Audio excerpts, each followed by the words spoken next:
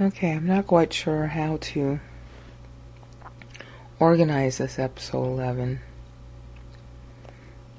So I'm going to start maybe giving another bit of overview like I just did in the last increment. The three essentials were that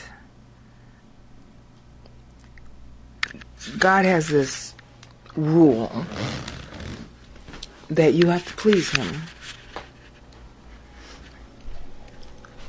based on whether you just study His Son. You're reading a book.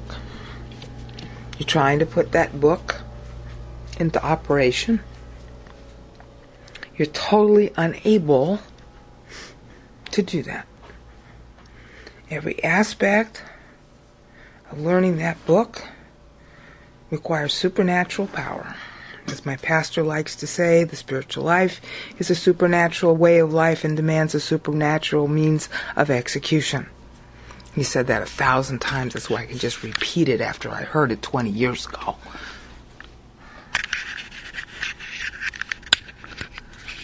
Now, what pleases God, therefore, is not anything you can do. God is not pleased by anything you can do. Satan's argument to that is, well, if I do good and that doesn't please you, then you're no good. So, of course, now it begs the question of what good is. God calls good anything He does. Satan says, okay, well, you made me. Wasn't that good? So I should be able to do good because you made me. That's kind of, how are you going to argue with that?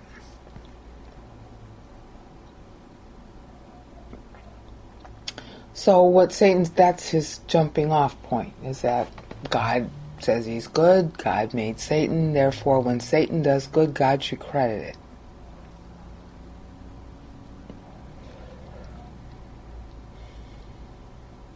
That sounds pretty reasonable, huh?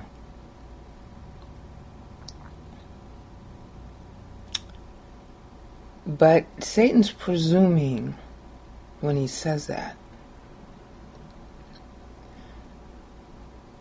the purpose of good is to be credited. It's real important to go over that. Satan's assuming when he says this that the purpose of good is to be credited. You see how subtle that is? He's basically cutting out the intrinsic property of good and saying that the only thing good is good for is getting credit. Think about that.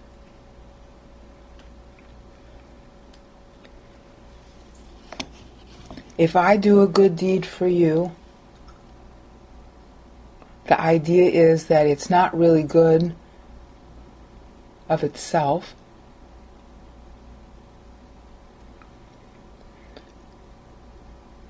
But only to the extent that I get credit for it.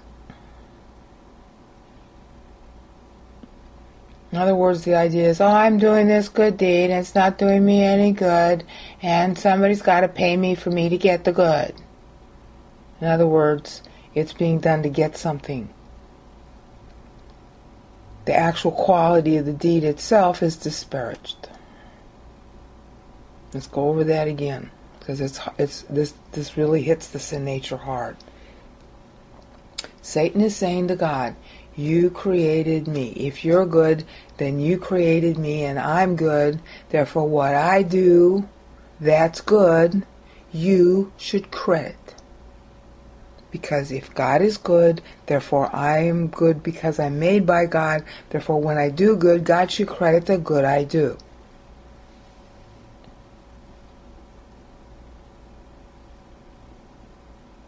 So Satan is therefore undercutting good by basically saying that the purpose of doing good is to get credit.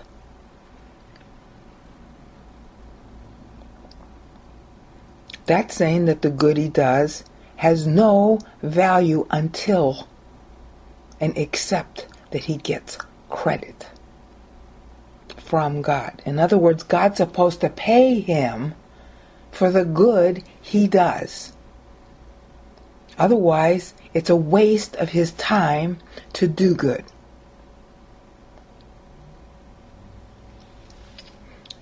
Now, you might want to know, well, where do I find that in the Bible? You find it in the 3 temptations. You have to think them over. You find it in the book of Job, where Satan accuses God of bribing Job.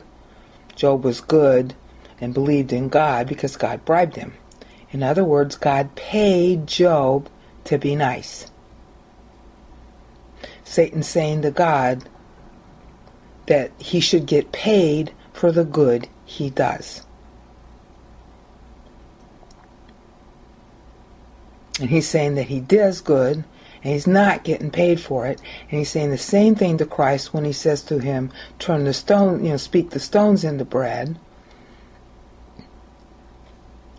Because after all, God is the one who's unfairly letting him go hungry, because he was ordered to go without food so he could be so weak that he could be easily tempted.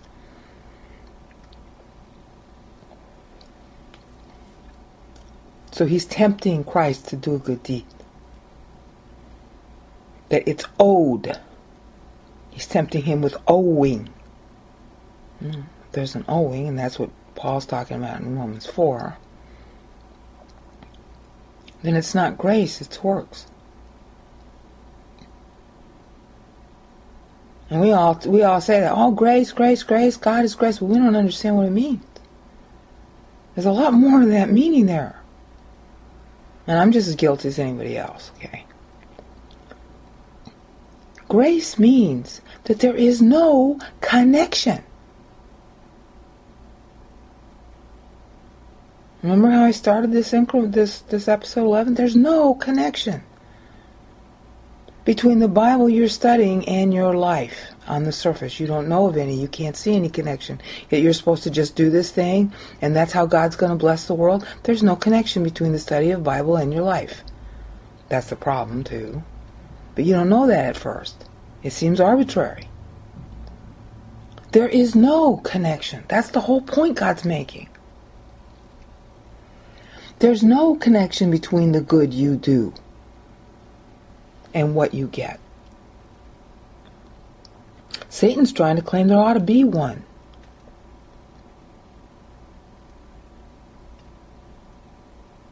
Now that's a real slippery slope, as all of us have found out in our human relationships. Once you start thinking that there should be a tit for tat, I do this and then you pay me. I do nice for you and you do nice for me. I mean, how many of us, and it's no longer a habit, in the United States it used to be this habit, that you sent out a Christmas card. And the person who got the Christmas card was supposed to send you one back the next year. Or that same year, ideally. And if you didn't get a Christmas card when you sent one, then something was wrong. And the people in high society really this is a real problem for them. They have to be real careful who they send Christmas cards to. It's unbelievably petty. I mean, there are certain presidents of the United States who didn't send Christmas cards to certain people because, then that means we're approving of them. Or you sent a Christmas card and they didn't send it back because they're snubbing you. That's the kind of pettiness the human race gets into when it gets into this good, I did good business. It's a real slippery slope. If you're doing a good deed to get something, you are disparaging the good you're doing. You're saying that the good is no good to you, except to buttress your ego. And it's like Paul says in Romans 4. It's wages. You're treating the good you do as wages. Yeah, and the wages of sin is death. Because this kind of doing good, it's a sin. You're expecting somebody to pay you for the good you do. Well, then there's no grace in that. You're looking for payment instead. Then the good that you're doing is not really good as far as you're concerned. You're thinking that you're just, you're getting nothing for it. So why should you do it?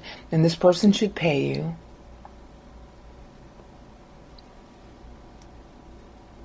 You see? It's really fundamental. Satan's accusing God of being arbitrary because there is absolutely no connection between what you get and what you do. And that is what God is saying. Hi, you just study this Bible that you don't even know what it means, and it's all just a bunch of words that happened 3,000 years ago. And it doesn't seem to have any application to your life. How's that going to make you a good person? And it doesn't. The Bible, knowing the Bible, does not make you a good person. This is one of the biggest fallacies in Christianity. They think, if we obey the Bible, I'll become a good person. No, you won't. That's not what it's for, and that's not what's going to happen to you. Paul proved that in Romans 7. Hi, I know this great, wonderful Bible. I know it's right and good and true. Okay, but I'm not living according to it. The old sin nature can't. He says that in Romans 8, because he's flowing from one point to the next. Romans is a fabulous book. Romans 8, 1 through 10. Old sin nature can't obey God. I'm in the old sin nature. As long as I'm in this body, I cannot obey God.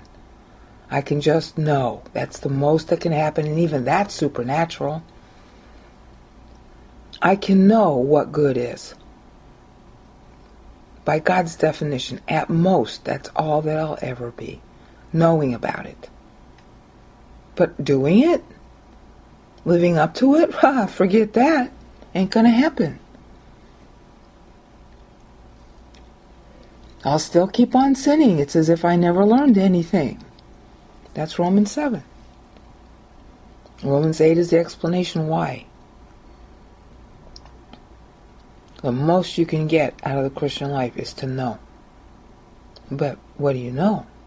It's all supernatural, and what does the Holy Spirit do with it? He causes you to know God. That's it. You can't do anything about it. You can't become a better person. But you can know God. So Satan's argument back to this, because he knows this argument and this story in the Bible better than anybody, is, well, so what? You know God. Well, then what happens? The more you know God, the more you know how stupid you are. The more you know God, the more ugly you feel. All it does is make you feel horrible. Because the more you know God, the more you want to do for God, and the more you realize you can't. And so Satan's saying to God, well, how fair is that? So who's being arbitrary? You accuse me of being arbitrary because I'm saying I ought to do something good of myself for you, and you should credit that. And you made me, and you're good, you say. Okay, well then, I'm doing good out of the good you made me. Why don't you credit it? Why is the credit instead based on something I'm not doing or trying to do and failing? How does that make me a better person? How does that make me good? Why is that worth crediting when it's only what you do? And I'm sitting here feeling like an idiot all the time, and I'm really not doing anything for you, so I'm not doing any good for you. You're not getting anything out of my existence. It's one great big waste at your end and at mine. You see where his argument's coming from? So, God must be arbitrary. Well, yeah, he is. Is there another way to be? What kind of connection is there? Just know him. That's all he wants. And he even has to produce all that. And the more you know him, the worse you're going to feel, because you're going to see how small you are compared to him. And so it's a real painful thing. The process of learning Bible itself is painful.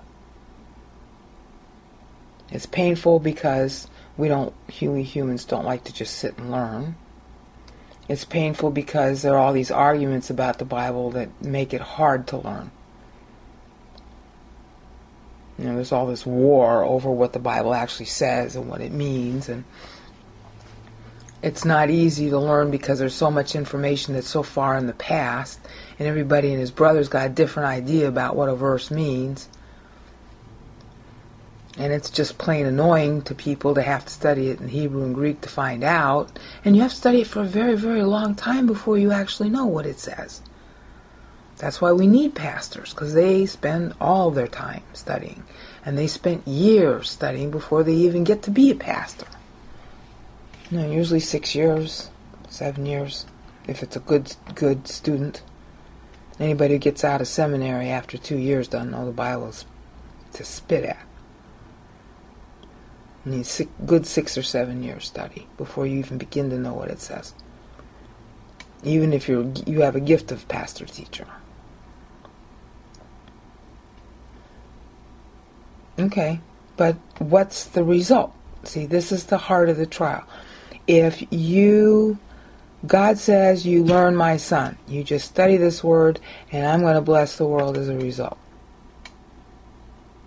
That's his rule. Well, how fair is that rule? When it's so problematic and when all it does is make you feel horrible. Because you can't do anything for him. So he's going to credit something he does to you, in you, with these really huge blessings that actually have nothing whatsoever to do with you. Isn't that arbitrary?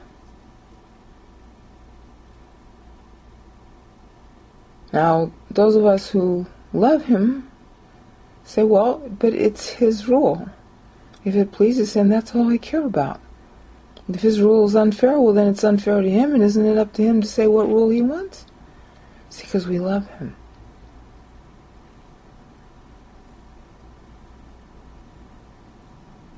If he wants me to sit and study, and that pleases him, Hebrews 11:6, Hebrews 11:1 says it's the trial. The whole trial is based on this. Hebrews 11:6 elaborates on that, or, closes the point, like in backgammon. Hebrews 11:1 through 11:6 explains the story. The trial's about Christ thinking on trial. It's about confidence in word, Christ thinking in you on trial, literally. Evidence unseen. That's the corrected translation of Hebrews 11:1. See my Hebrews 11:1 videos. Because it's mistranslated in all English Bibles. That's the trial. Christ thinking being put in my head. That's what pleases God. Hebrews 11:6. Well, he's God. He's got the right to make any standard he wants. If it's unfair, well, that's up to him. See, if you love God, you know, so what if it's wrong? If it's wrong, well, it's wrong to him, and it's up to him, and he made me, so my first allegiance is to my Creator. Right, wrong, or indifferent. You see how the issue is really about God, not about anything else.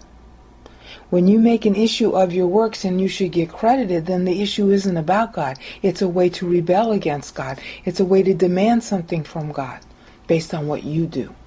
with what God gave you. So who's being arbitrary?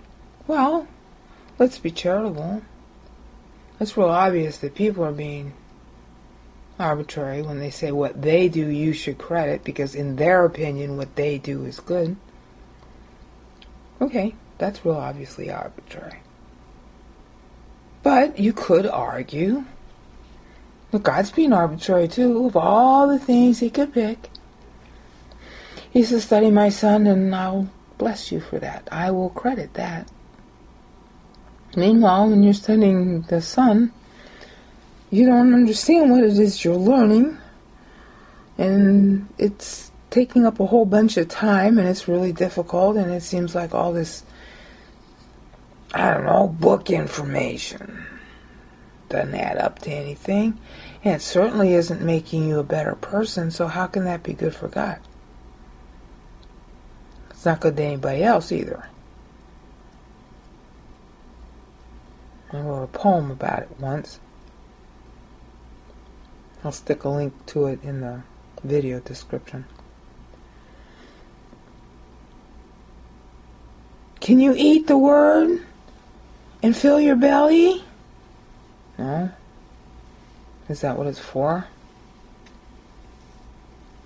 Of course, the truth is that by learning this word, this pleases God to hear it. Your thinking is being changed to conform to his son's. But you don't know that. You can't tell that. But God can see it. But that's all invisible to you. It's invisible to the world. It's not doing anything for the world directly. There's a total disconnect. There's a total disconnect between the Bible and the blessings God promises if you study it. That's a fact. So both sides are being arbitrary. We're arbitrary when we go to God and say, hi, I put $10 in the collection plate, now bless me.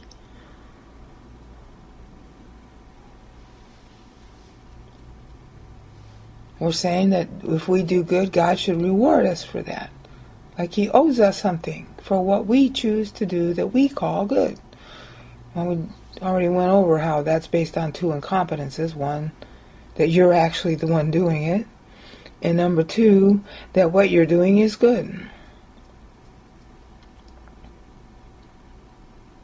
But how is what God is doing good?